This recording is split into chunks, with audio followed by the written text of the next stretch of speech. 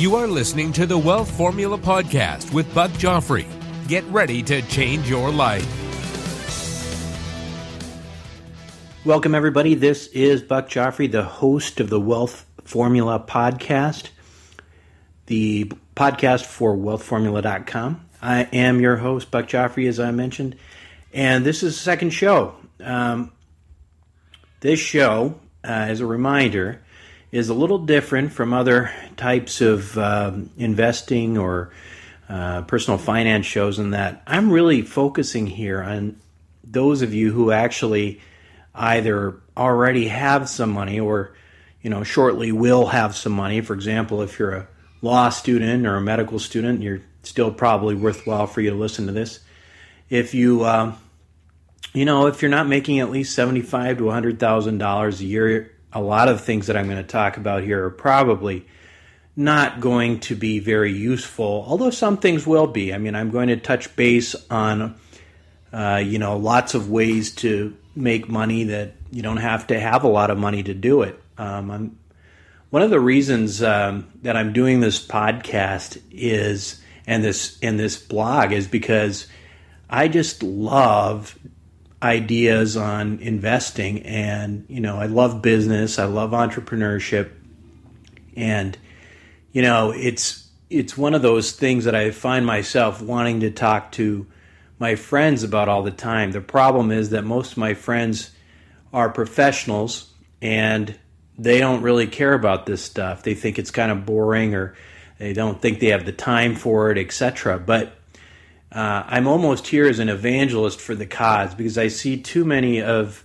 my colleagues and friends working their tails off and not getting, to where they want to be. Or maybe they're making a really good living, but they're sort of in the golden handcuffs. They make a lot of money, but they also, have a lot of overhead.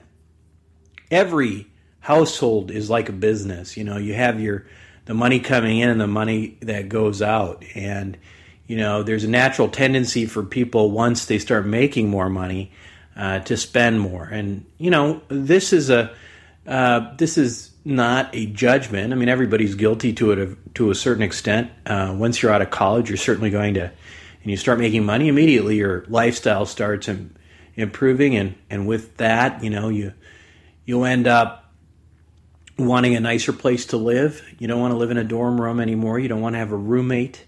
The next thing you know, you might, get married and have children, and then you have to move out to the suburbs because you don't want your kids to be in the city in an apartment. You want them to run around. So now you have to have a house. And, well, where are you going to buy a house? You're going to buy a house in an area where other people like you, as a professional might live, and that's going to cost you a little bit more money.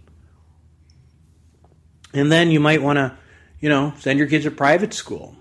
You can end up having a pretty substantial overhead before you know it.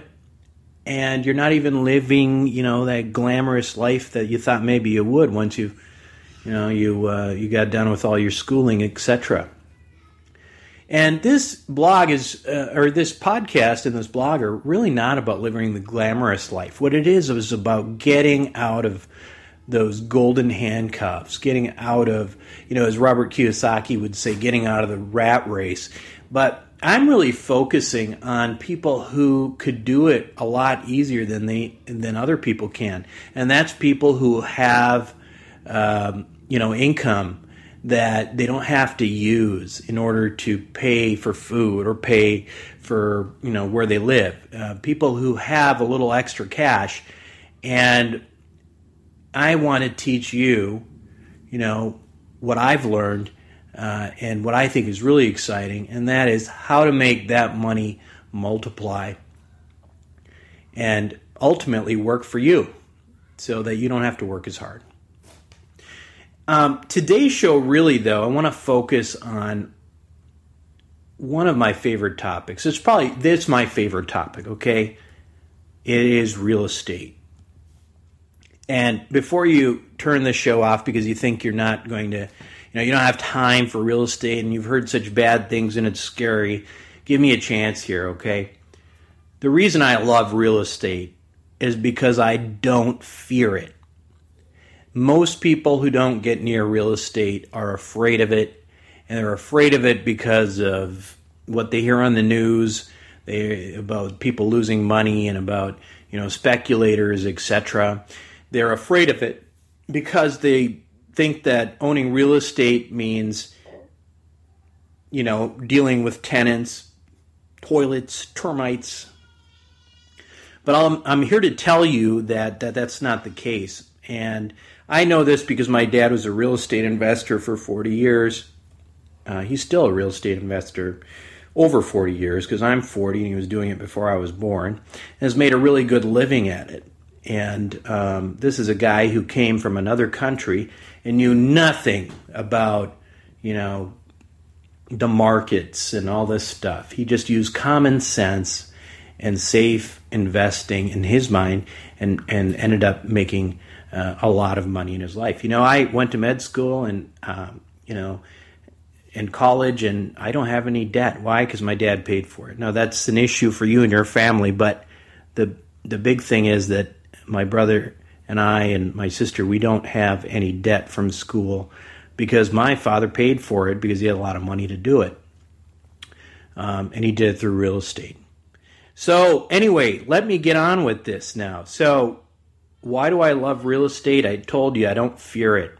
It's not scary to me. I don't feel like it's risky. And I know it's not about tenants, toilets, termites. If it was, Donald Trump wouldn't be doing it, right? So before we get into the nuts and bolts of why I love it, I want to back up and make a distinction between the ways that people make money through real estate, because that might be part of what scares the heck out of people. The thing is that real estate and, say, apartment buildings or homes that you rent out, every one of these is a business. And you have to look at them that way. And you can do a lot of, you can make money on businesses in many different ways. Now, if you look at what we do when we invest in the stock market, for example, we're really looking to make what's called capital gains. What that means is you're hoping that the value of the money that you invested in a company goes up. Maybe your wealth manager who, did a 6-month course to become a wealth manager told you that, and you believed him or her. Ultimately, capital gains is nothing more than speculation in my book. Now, real estate is no different. There are a lot of people who are what I would call people in the capital gains space in real estate. You saw this. This is what created the gigantic mess in 2008, and that we're still sort of getting ourselves out of. Essentially, what happened is people bought things that they couldn't afford. Now, largely what happened in 2008 has to do with people who bought homes to live in that they couldn't afford. Okay, and there's a million reasons why that happened, and they were victimized, et cetera, et cetera. But then there's also the issue of investors who were speculating.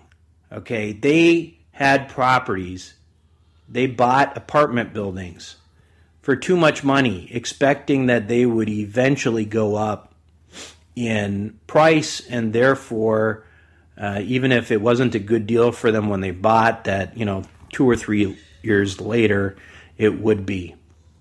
It's like buying any stock if you don't know what you're doing, and most people don't. I have to just tell you, I have no idea in the stock market. I know a little bit about what makes sense to me. I don't like the stock market because it's too complicated for me. I am a pretty simple guy, and if I don't understand the deal, I won't invest in it. And if you've gotten where you are, you make a decent living, you're probably smart enough to take some interest in this and direct, your own finances, your own investments, etc. So capital gains, in a nutshell, is investing in something surely for the purpose of hoping and speculating that over time it goes up in value. And that is the way to get yourself in trouble, not only in real estate, but in pretty much in any investment in my mind. If you're going to invest in the stock market, you're much better off investing in things that are going to give fixed dividends or cash flow. I'm not a stock market expert. Maybe we'll have one on the show at some point. But I don't want to talk about that because it's, again, stuff I don't really get. It's too complicated.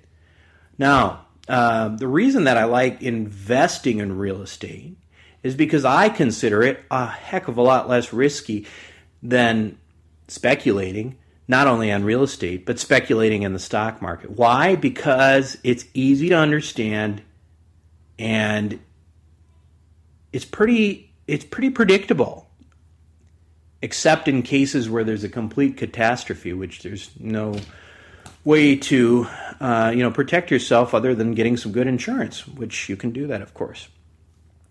So when I talk about investing in real estate, what I'm talking about is investing for cash flow. And what do I mean by that? What I mean is when I invest in real estate, for the most part, I don't really care. I really don't care that much if this property that I'm buying, this apartment building that I'm buying, is going to go up in value in the next 2 or 3 years. What I'm more interested in is on a monthly basis, am I able to generate income from this property? In other words, again, apartment buildings, houses, anything you rent out like that, you have to think about them simply as an encapsulated business, okay? You just happen to be in the business of owning places where people live. And if you think about it, like any business, the income that you make minus the operating expenses is your profit. And it's a very simple thing.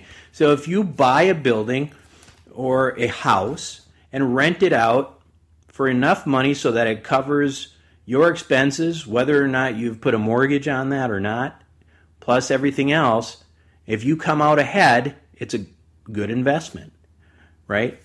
Now, we can talk about what is a good return on investment in real estate. My personal goals, I'll tell you right now, is I don't invest in anything for the most part right now that I'm going to project less than 15% cash on cash.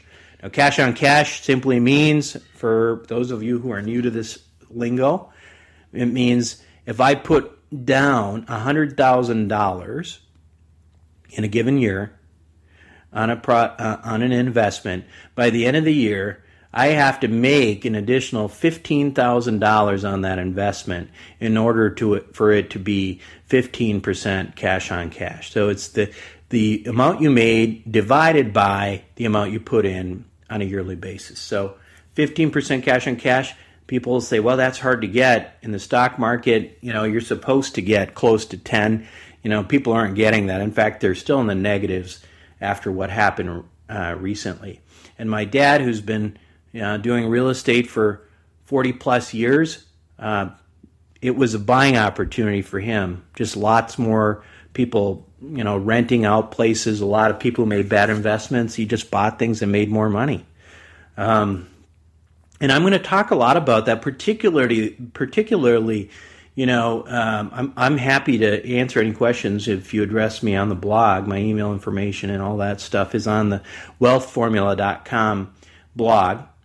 And I'd love to talk to you about it. But again, now let's keep going. Now, why else I love real estate investing? Because, I don't want to make this entire show, this entire podcast about real estate. There's plenty of, real estate shows out there, but this is something you cannot avoid if you want, or you can avoid it, but you'd be foolish to avoid it if you want to make, a significant sum of money or a residual income and to get out of the rat race.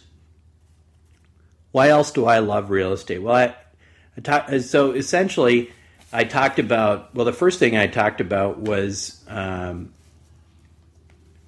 first thing to talk about here after the other things I did is tax advantages.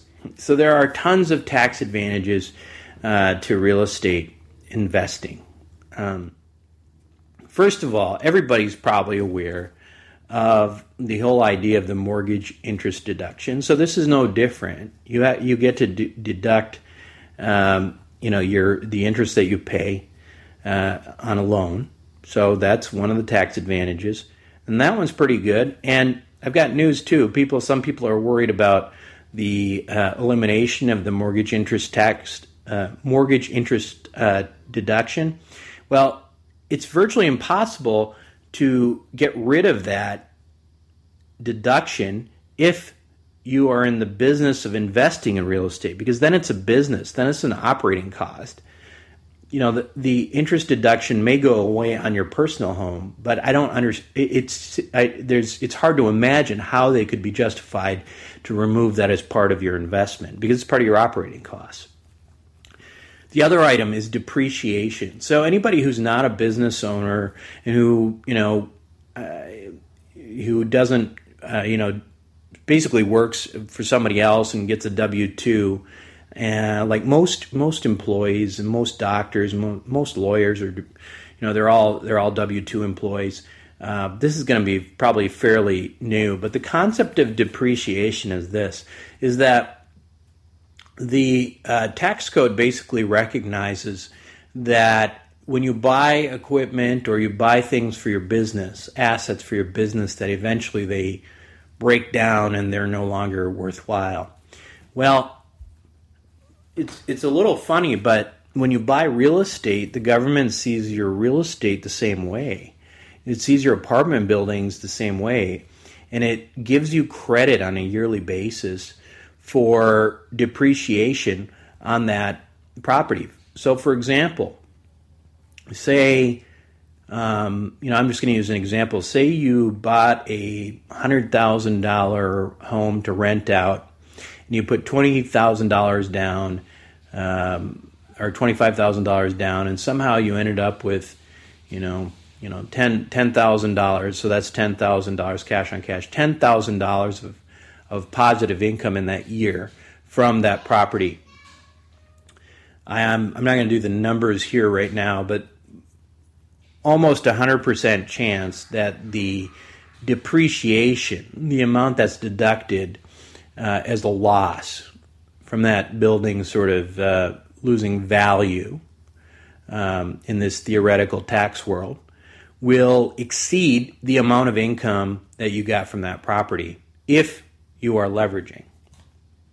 So $10,000 on $10,000 or 10% return on investment sounds really good to begin, but now since the depreciation offset the loss, that's really 10%, right? So you're not paying capital gains on that because, at least on your taxes, that's going to appear as something that you lost money on. And it's perfectly legal. There's nothing illegal about this. This is just the way it works. All right? Now, if you are a physician or a lawyer and you're just investing, etc., you can't offset your own personal income, from the losses if they exceed, what you made on the property, the passive losses.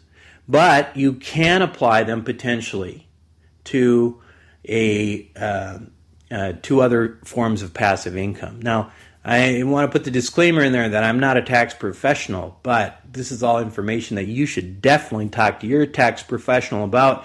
And if they don't know anything about this, find a new tax professional, please, because there's a lot of bad ones out there. Now, the other advantage, we talked about depreciation, we talked about the mortgage interest deduction. Let's go back to what exactly the wealth formula is, right? So the wealth formula we talked about in the last episode, there's three main components that I like to think of, although as I mentioned, it's dynamic. There's things that also come into this, but passive income is definitely one of them.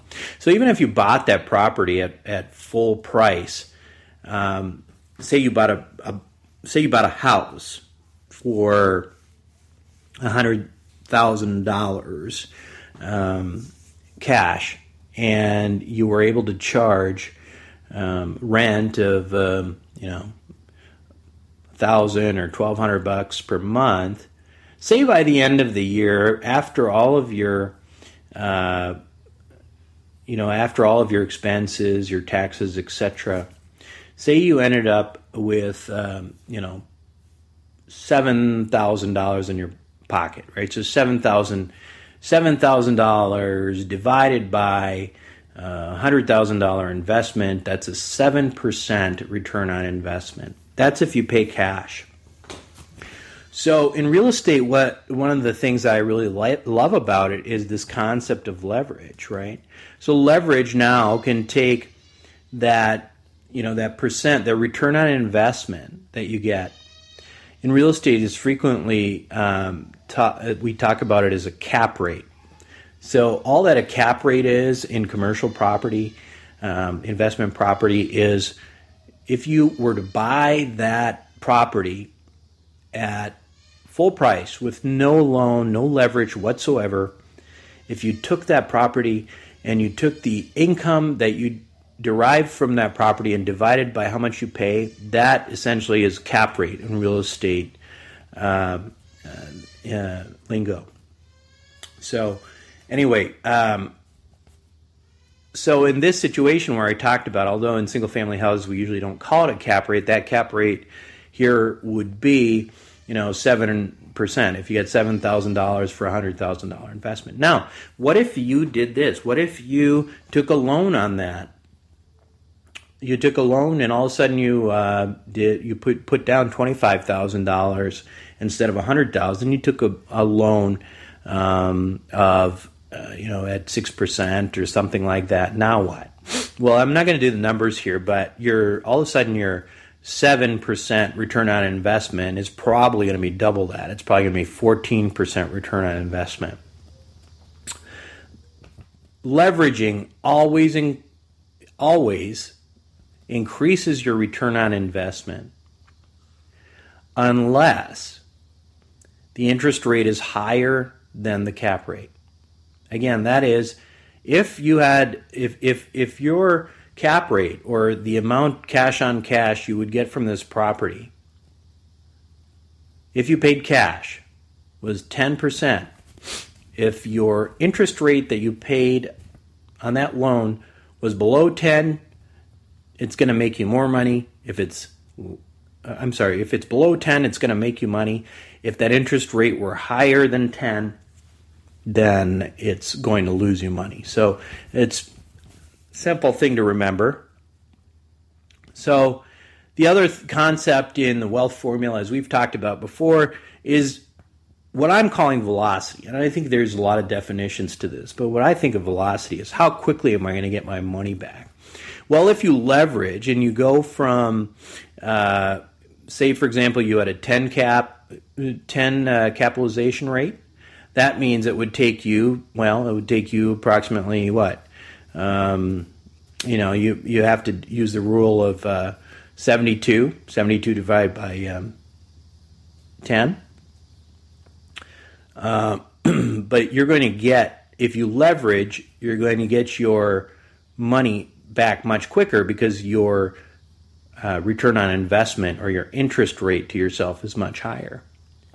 So to give you an example, I'm looking at a property right now, and again, I'm looking at properties that cash flow. I don't care that much if I buy a property. If I'm thinking about a property, in an area that I'm hoping is going to go up in value, I focus on properties that I feel like, this is an area that's going to be around. There's no reason people are going to move out. For example, in Chicago, there are certain areas that are, right next to areas that are totally gentrified, and they're not going away. Whether or not they pop and all of a sudden take off like some of the neighborhoods in Chicago, I don't know. But right now they're pretty cheap to get into, and they deliver really high returns on investment. So when I'm looking through properties, I'm looking at you can go to, say, like loopnet.com. I use that. That's a site that I look at. It's like a commercial property, and you can put all sorts of parameters in there and your location and stuff. And one of the things they'll give you on there is cap rate. And again, cap rate is how much money you would make as a percentage, cash on cash, if you paid full price for that property. So I look at properties on there, and I don't even bother if it's a cap rate less than 10, okay? Because my personal goals, as I've mentioned, I don't want to invest in anything that I can't, if I'm going to actually be an active investor, meaning that I'm going to put in all this work and stuff to, make sure I find the right property and put the right property manager in. I'm not going to invest in anything that gives me less than 15% return on investment. Now, if I look at something with a cap rate of 10, if I leverage that, my return on investment, my cash on cash for a year, will probably get close to 20%, depending on the price of the property. So that's how I use that. If this is really, hopefully this isn't confusing, but please leave me questions. Email me on wealthformula.com on that contact, and I'll be happy to tell you all about this. So going on with the advantages of investment real estate. So assume you did get a loan, right? So now you've leveraged. You put $25,000 down to buy a $100,000 property. And so now you're making money because you've got cash flow. You've got more income coming in than the expenses in a given year. And because of your tax advantages, you are deducting the mortgage interest, you are deducting the depreciation. That's all awesome, right? And now you're like 10, you're getting a great return on investment that usually you can't rely on the stock market. But there's underlying things that are making your deal even better. For example, amortization. What is amortization? Most of you probably know, but amortization is basically the concept of, paying off a mortgage, okay? So who's paying off your mortgage if you have a mortgage on an apartment building and you're collecting cash flow on a monthly basis? Your tenants, right? So your tenants are the people who are bringing in income, and you're using the money that comes in to pay down that loan. So say, for example, you had a 25-year mortgage. Theoretically, in 25 years, you collected all this cash flow and you raised rents, etc. And at the end of the deal, at the end of 25 years, all of a sudden you own that property, and it's probably in 25 years probably quadrupled in value, although we don't care, right? We don't care about cap rate. We're not really, that's an extra bonus for us. So where else does amortization come in? Well, think about it this way. Now, say you didn't hold on for the 25 years, right? But maybe you held on to it for 5 or 10 years. So if you leverage that property, you own a lot more of it, right? And so you're going to see the benefit of that when you sell that property, because all of a sudden you have all this equity in this property that your tenants paid for. It's awesome, right? The last thing I want to talk about in terms of the advantages of real estate. So we talked about depreciation, which is a no-brainer, right? That's what the government says we get. If we own the investment property, we get to counter depreciation for that, right?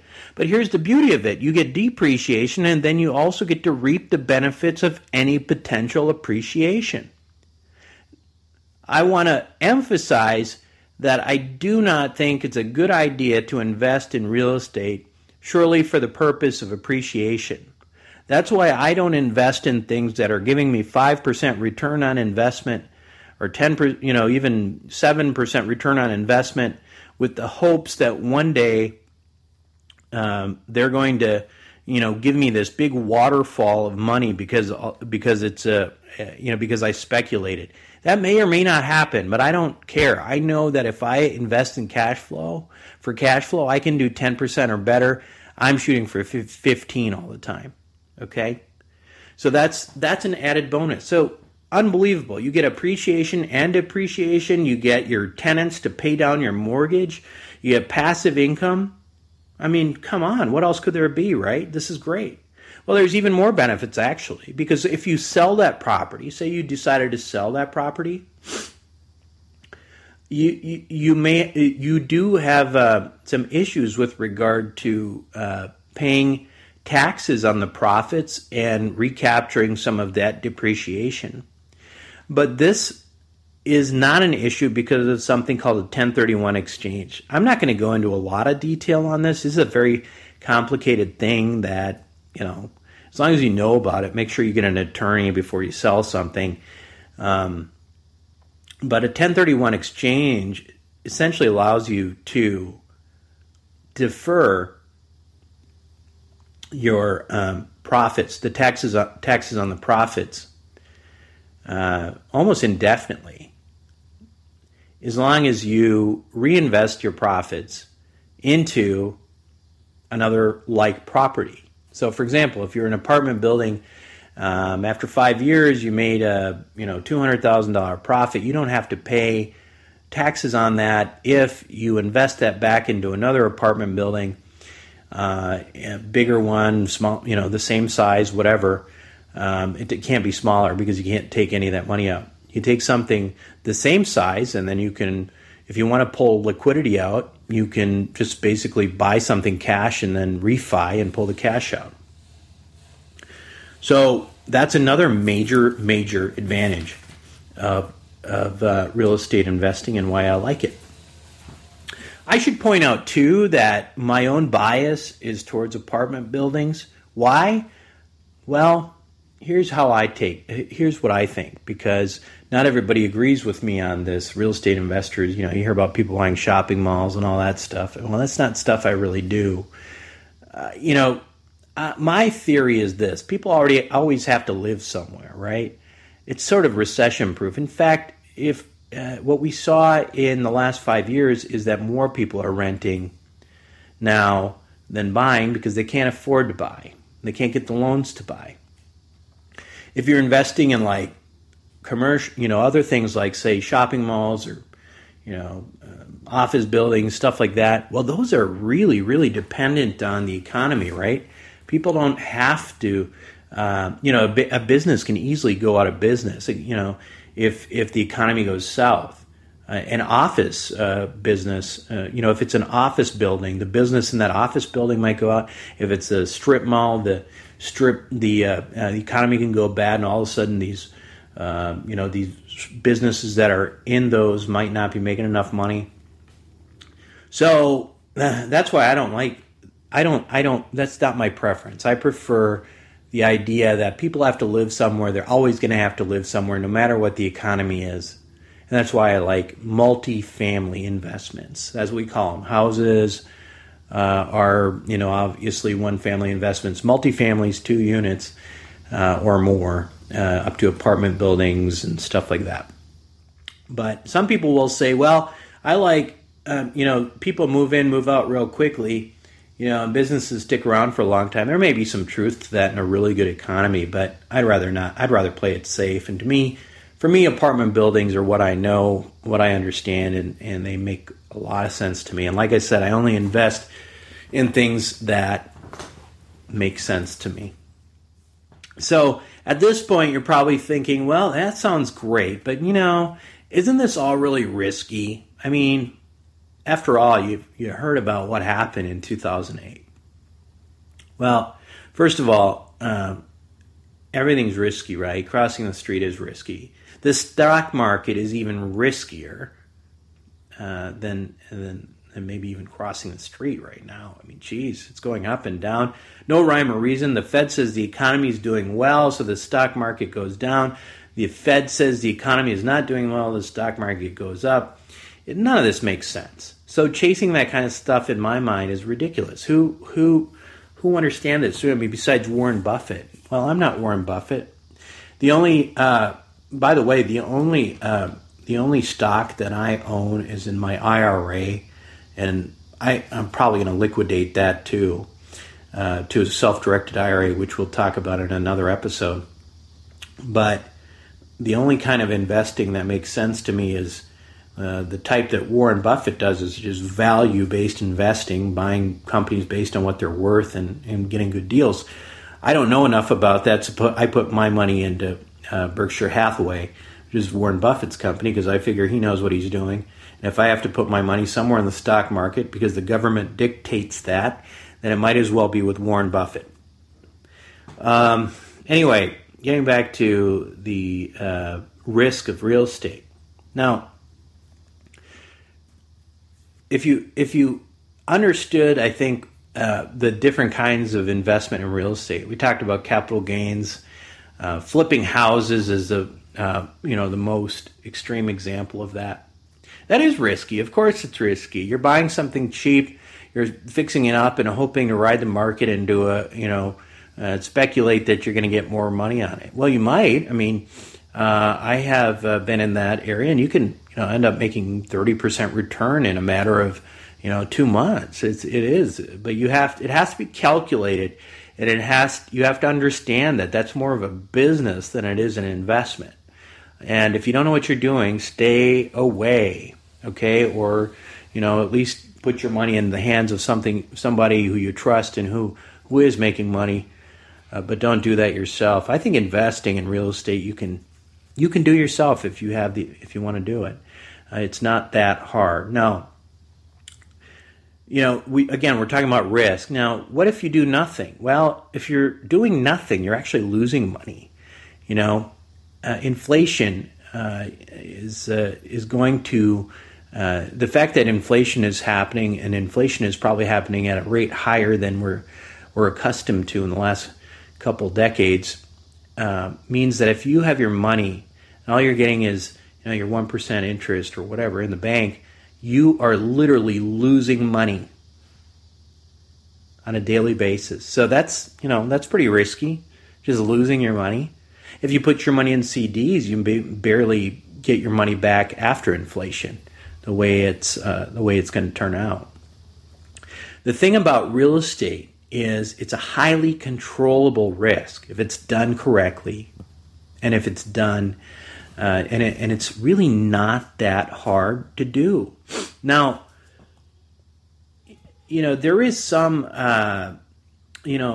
let me address one other risk, because one other thing that some of my friends tell me is, hey, I just don't have the time to do this. I don't want tenants calling me. I don't want people telling me about their toilets and worrying about termites and things like that. Well, you don't do this, right?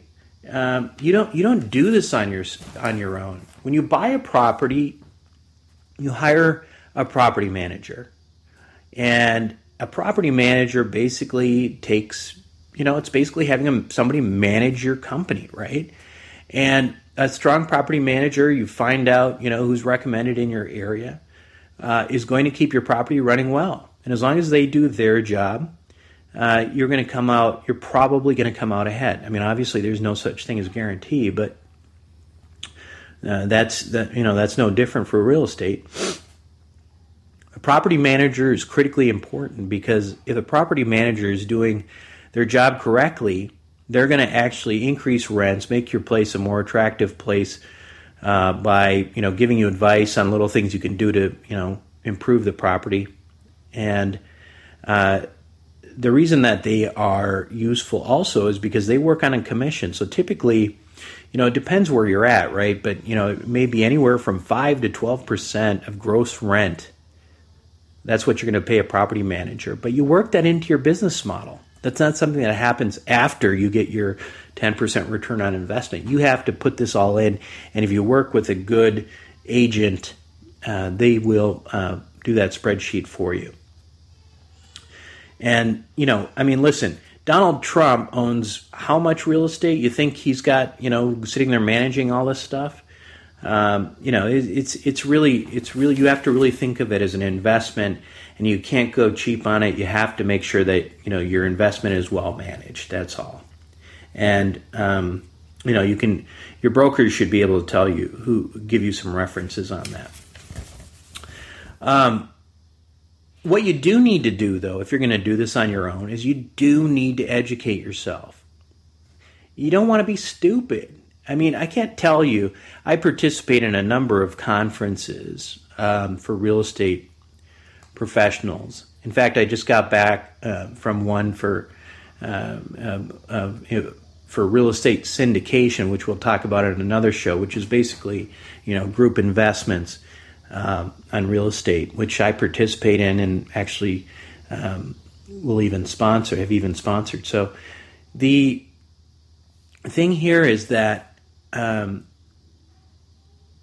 you have to have some knowledge, or you have to invest your money with somebody with knowledge. It's not really complicated. I mean, honestly, a lot of it is just common sense. Investing in areas that are, not likely to, lose their entire economy because of one company. You have to look at some demographics, make sure there's people moving into the area instead of moving out. And after that, if you stick to the concept that you're really after cash flow, you really want to make sure that you get a good return on your investment just by the rent. Don't think about what's going to happen, if that property is going to be worth 3 times as much in 5 years. It might, but that'll be a pleasant surprise. Just make sure you clear that bar of making sure you get out way ahead. That's my philosophy. And again, I don't want to be liable for any of this, so this disclaimer is I'm giving you all my opinions and what's worked for me and what has worked for my own father, who, has literally owned hundreds and hundreds of units at any given time. Now, he came here about 45, almost 50 years ago, and after about 5 years as a civil engineer, just started investing in real estate. Here's a guy who's coming out of a completely different country, and he comes to the U.S. and he decides, hey, this real estate stuff really makes a lot of sense. So he starts out by buying the duplex that he and my mother lived in, and hey, I'm living for free. Maybe I should do this and collect more. All of a sudden, it just really made sense to him as he learned a little bit about the city he lived in, and built one investment after another. Never worried about speculation. Just kind of slowly and gradually built.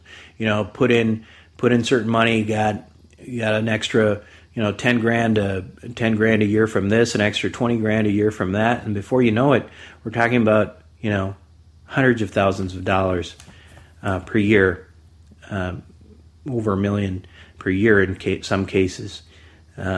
Just from years and years of simple, basic investing. Income exceeds expenses. It's just addition, subtraction, division, multiplication, not even hard math and common sense.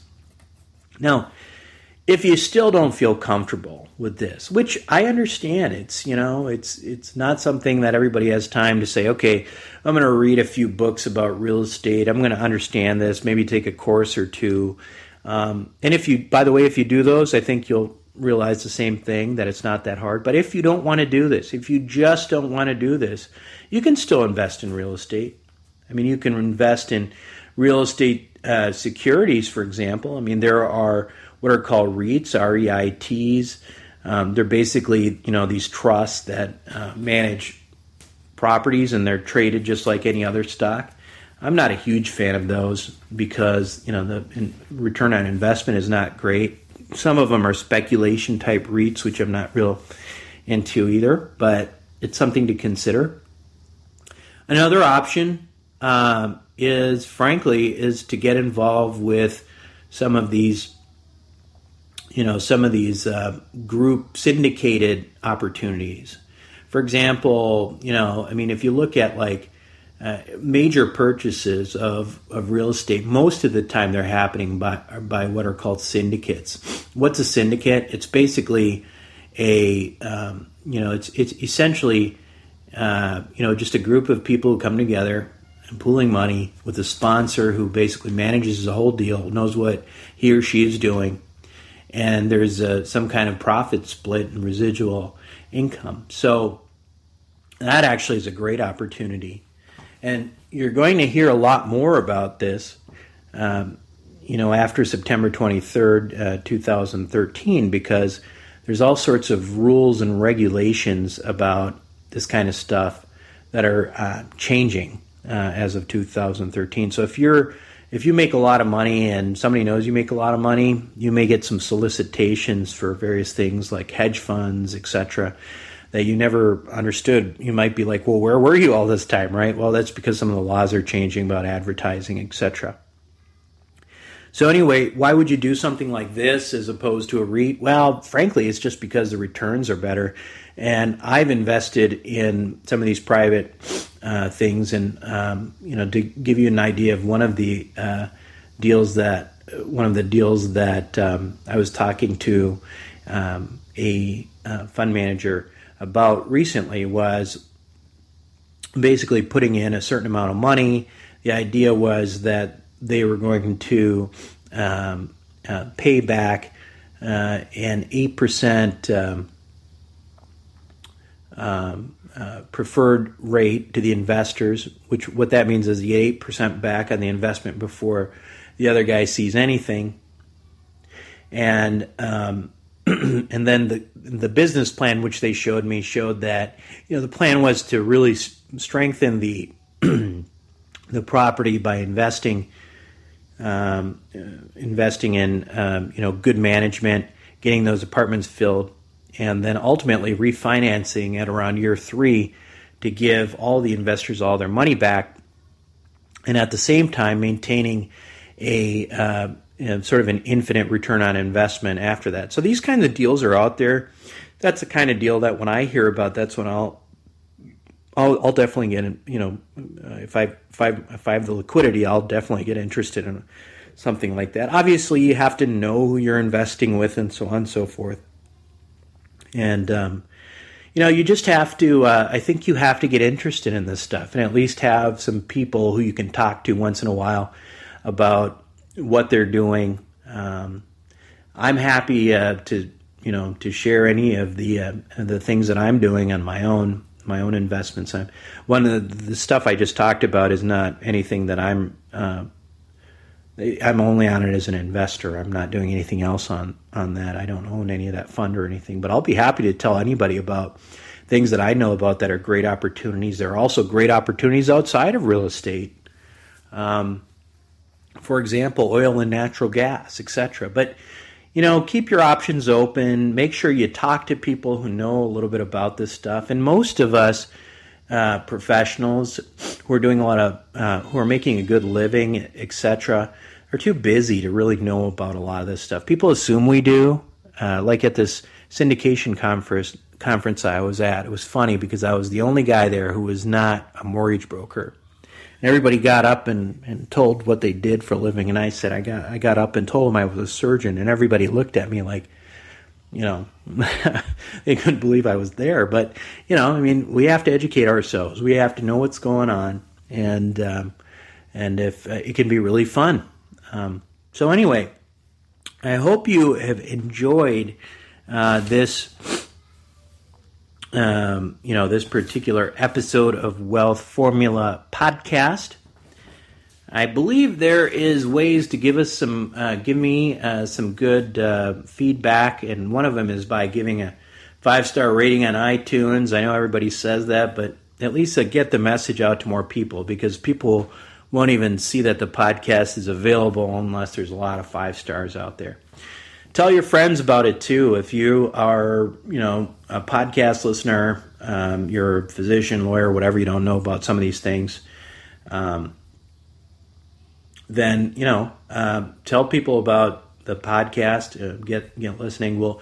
At some point we'll definitely maybe have some phone calls and talk about stuff and webinars, etc. I have some great guests on that I had an opportunity to meet at various times. I think there's a lot of great people out there who I think a lot of you who are interested in sort of the non-traditional investing like this are going to be really excited about.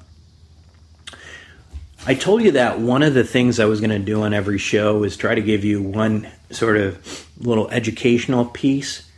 And so today what I wanted to tell you about was something that I think is most people don't know. And I mentioned it a little bit earlier.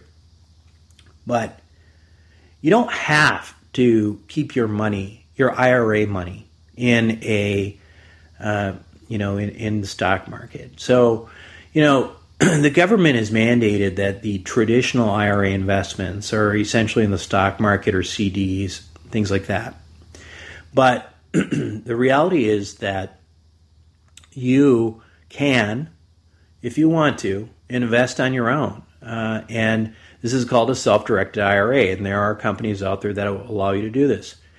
There are companies. So what can you do this? Well, can you invest in real estate? Absolutely, you can. Can you invest if you are, accredited as an accredited investor?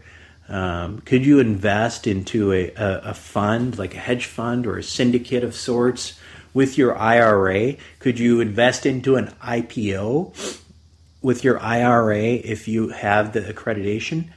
Absolutely, you can. And this is something that most people don't know. It's not a big surprise either, right? Because the banks control everything, and they have all the money. They don't want you to know all this stuff. But you could buy an investment home, a home to rent out with your IRA. You could put $25,000 into a syndicate that's buying real estate and reap the benefits of that. These are all things that are out there for you.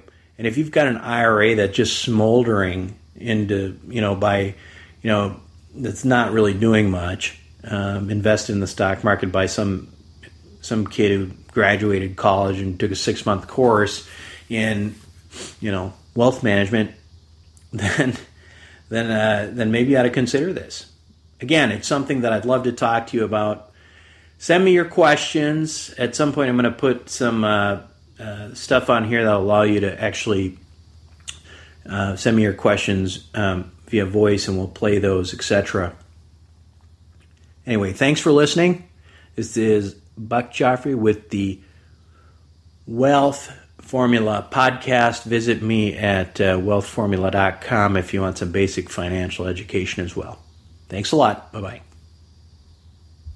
Thank you for listening to the Wealth Formula podcast. Visit us on the web at wealthformula.com. The information contained in this podcast are opinions, not fact. As always, consult your own financial team before making any investment. See you next time.